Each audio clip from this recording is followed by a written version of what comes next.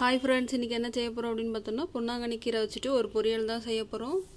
வீடியோக்குள்ள போறதுக்கு முன்னாடி நம்ம உங்கள் friend மீனா சேனலை subscribe பண்ணிடுங்க.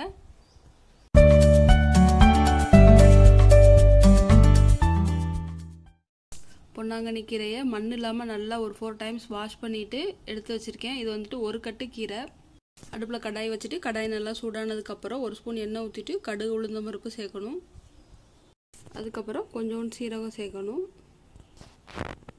அப்புறம் ஒரு காஞ்ச மிளகாயை ரெண்டா கிள்ளி போடணும்.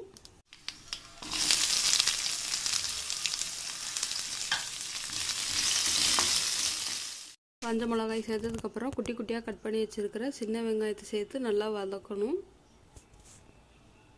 வெங்காயம் நல்லா வதங்கினதுக்கு அப்புறம் நம்ம வாஷ் பண்ணி வச்சிருக்கிற பொன்னாங்கண்ணி கீரையை சேர்க்கணும். பொன்னாங்கண்ணி கீரையில் பார்த்தோன்னா நிறைய சத்துக்கள் இருக்குது. டெய்லி சாப்பிடாட்டி கூட வீக்லி ட்வைஸ் இதை குட்டீஸ்க்கும் கொடுக்கலாம், நம்மளும் சாப்பிடலாம். கீரை வதங்கணும் அப்படின்னு சொல்லிட்டு தண்ணி ஊற்றிடக்கூடாது. அதில் இருக்க தண்ணியிலே நல்லா வதங்கிடும்.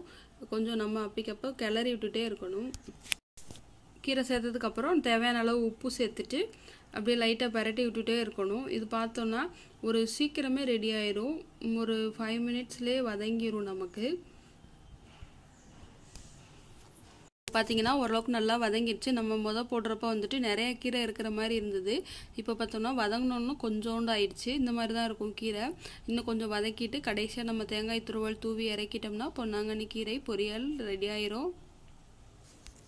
இப்போ பார்த்தீங்கன்னா கீரை நல்லா வதங்கிருச்சு. நான் தேங்காய் துருவல் தூவி இறக்கிட்டேன். பொன்னாங்கண்ணி கீரை பொரியல் ரெடி ஆயிடுச்சு. இந்த வீடியோ உங்களுக்கு பிடிச்சிருக்கு அப்படின்னா வந்துட்டு நீங்களும் ட்ரை பண்ணுங்கள். மறக்காமல் நம்ம உங்கள் ஃப்ரெண்ட் மீனா சேனலை சப்ஸ்கிரைப் பண்ணிவிடுங்க.